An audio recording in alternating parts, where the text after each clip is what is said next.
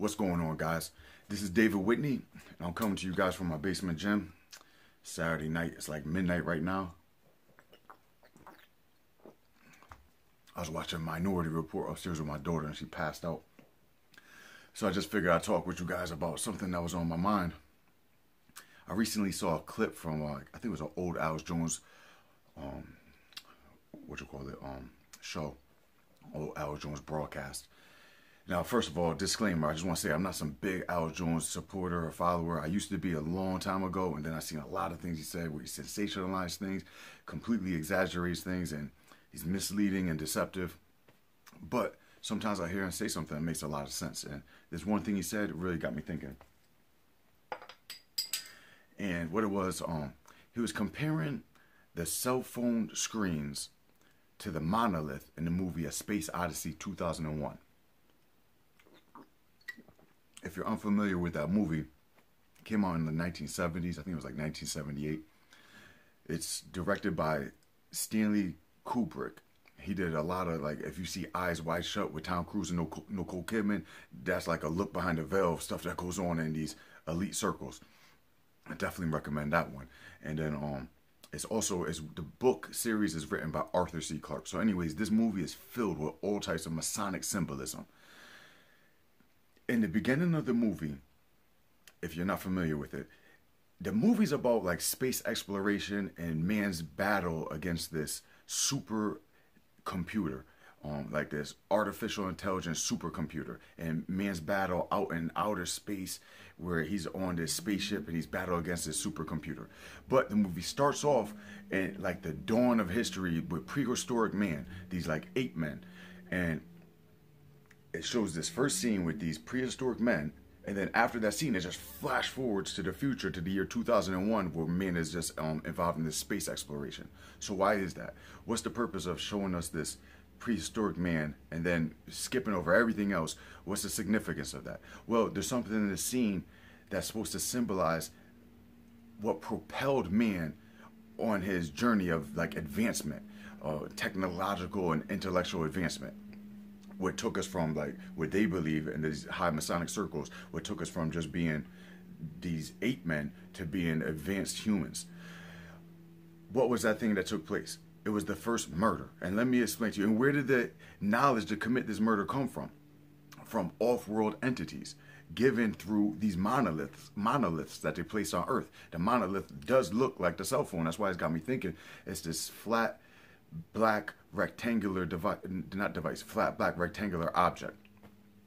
So anyways, let's get into more detail about the beginning of this movie. So you have these ape men that they would go down to this watering hole, and you had like this other tribe. You had two tribes of ape men, and they'd be on opposite sides of this watering hole. And every day they like raise their fists and jump up and down and make all types of noises, trying to, intimidate each other, whatever. And at the end of the day, nothing would happen. They'd go off their own separate directions.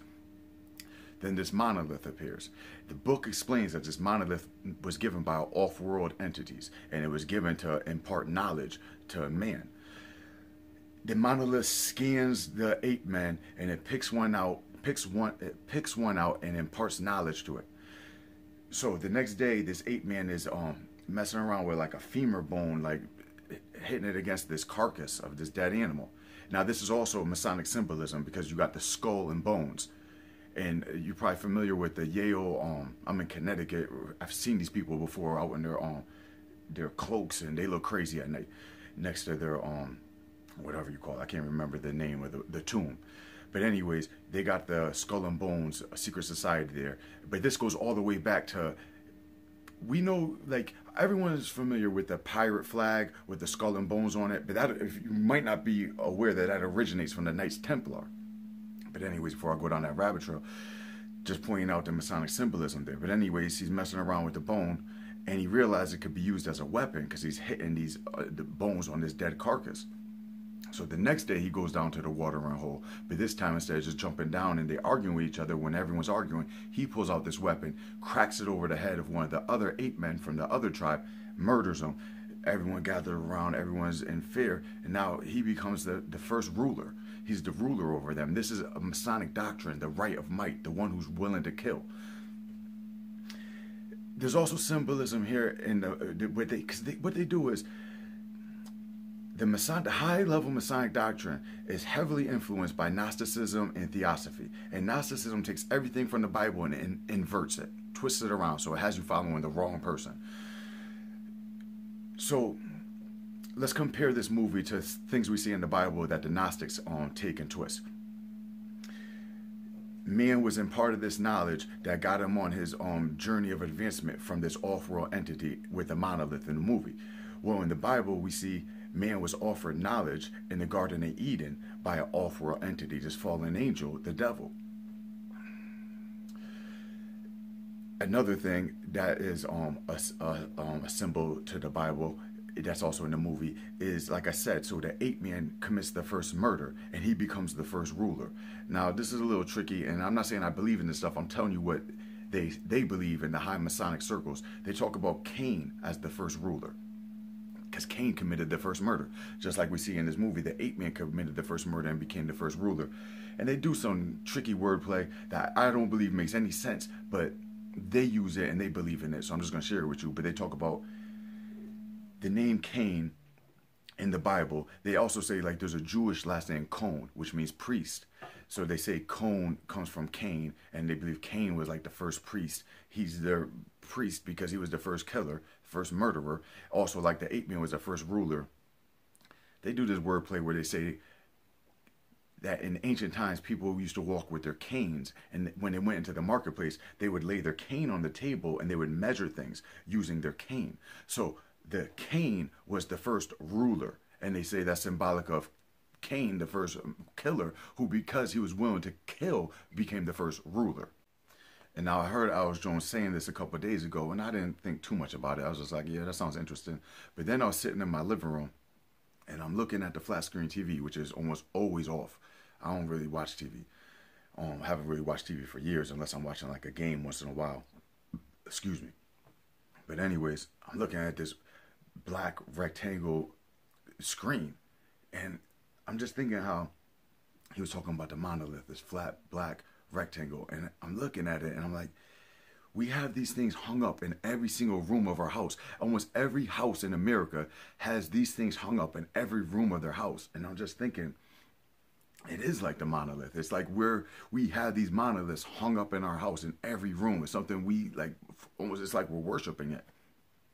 And then another thing that I started thinking about too is something I mentioned. So it's the phone. We have the phone there that's symbolic to the monolith. And the monolith in the movie is what imparted the knowledge from an off-world entity. And then like I compared it to the Bible in the Garden of Eden, where it was the devil, the fallen angel, the off-world entity who came and tempted man with the knowledge from the tree of knowledge. So he said, you know, eat of this fruit from the tree of knowledge. So now we have the phone that not only looks like the monolith in the movie 2001, which imparted the knowledge from the off-world entity, but when we turn the phone around, what do we see? Like I talked about in the previous video, the apple with the bite taken out of it. Now, is this just a movie, just one guy's crazy thing that he's trying to tell us is going on? But it's more than just that, because if you look all throughout history, we have examples of people with high-level knowledge who openly admitted that they were in contact with spiritual realms. You could go back to somebody like John Dee, who was a member of the court of Queen Elizabeth I. She gave him the title 007. So we're all familiar with James Bond, who's called 007. Well, that comes from the original 007, John Dee. Now, John Dee was considered the most knowledgeable man on the planet during his life. He also was very open about being in contact with spiritual realms. He called them angelic beings. The thing is, it's like nobody ever says they're in contact with the other angelic beings, the fallen angels. I don't think the fallen angels come to us, like the Bible says, even the devil disguised himself as an angel of light. So this man, the most knowledgeable man on the planet, was claiming that he was in contact with angelic beings, spiritual worlds, the spiritual realm, spiritual beings. Then you go forward to people like Jack Parsons, who is one of the greatest scientists in American history. He worked on jet propulsion. He was a rocket scientist. Another man who was openly involved in the occult. He was directly under Aleister Crowley and then took over for Aleister Crowley. If you're unfamiliar with Aleister Crowley, He called himself the wickedest man on earth. He called himself the beast, and he signed all his letters 666. So that tells you enough right there. Now, this guy, Jack Parsons, one of the greatest scientists in American history, talked about being in contact with these spiritual realms. Now, he didn't hide that these spirits he was contacting were evil. He even talked about creating rituals that would invoke this ancient goddess, this ancient wicked goddess. I can't remember what the name was, something like Babylon or something like that. But it's a different spelling than the city Babylon. So now we go forward. So we have these people, like I said, we see in the movie, it's saying that this knowledge comes from off-world entities. We see people like John Dee. We see people like Jack Parsons. We fast forward into the 60s and 70s with people like Philip K. Dick, who was a Gnostic, who openly admitted that he was a Gnostic, and said he was possessed by a spiritual being. Now, this isn't just some crazy guy saying it, because there's evidence that he was possessed by something, because he said that the spirit would tell him things that he didn't even know. So this can't be his alter ego or his subconscious talking, because he'd have to go look up what the spirit was telling him to find out what it was. He would even speak in ancient Greek, and he didn't even know what the language was. He thought he was speaking gibberish until his wife had to tell him that he was speaking Greek. Now, if you're unfamiliar with Philip K. Dick, this guy is the one who wrote the book that they turned into a movie that's considered the greatest science fiction movie of all time, Blade Runner. And that's to deal with these androids and like a future that we can see coming now. And this was back in the 60s and 70s. He also wrote the book that was turned into Total Recall. He wrote the book that was turned into Minority Report. He wrote the book that was turned into Adjustment Bureau. So we have these people with all this knowledge who claim to be in contact with these off-world entities. We have it shown to us in the Bible and the Garden of Eden. We have it shown to us in these movies. We have people like Joe Rogan nowadays talking about that he takes hallucinogenic, psychedelic drugs, and that he's in contact with these spiritual beings. Alex Jones talks about that there's top-level scientists who are taking ayahuasca and DMT and are receiving the technology, and that's where the technology for things like these cell phones and the artificial intelligence and all the stuff that we're getting coming down the pike is coming from. Now, you might say, yeah, Alex Jones says a lot of bullcrap. He said that nonsense about Sandy Hook. But, well, here's the thing. It's not that far-fetched when we look back at people like Jack Parsons and people like John Dee and people like Philip K. Dick and see that people who claim to be in contact, some of the most knowledgeable people on the planet did claim to be in contact with these spiritual beings. And you see Joe Rogan talking about taking ayahuasca and DMT, and that's what Alex Jones says these top-level scientists are doing. We take it back to the Bible again. Like I talked about in a previous video, when the Bible says that witchcraft is forbidden, it's an abomination, and those who practice witchcraft shall not see the kingdom of heaven, we know that the Bible wasn't written in English. So what we're reading now is a translation. So the New Testament was written in Greek. So what are the words that were actually written in Greek that we're translating to witchcraft? The word witchcraft in the Bible comes from the words pharmakia and pharmakos. So you see, it was drugs. It was hallucinogenic drugs that they were using for these rituals to contact these spiritual entities.